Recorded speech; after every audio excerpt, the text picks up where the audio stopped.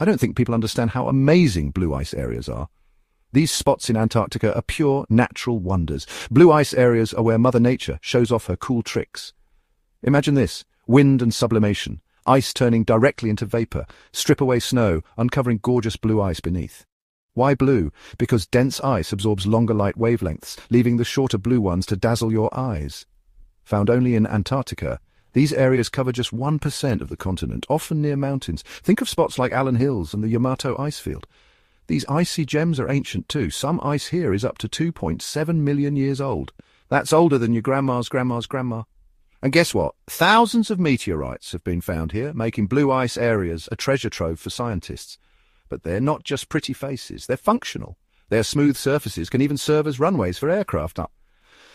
So next time you think Antarctica is just a snowy wasteland, remember its blue ice areas. They're literally history and science carved in ice. Cool, right? Thanks for watching.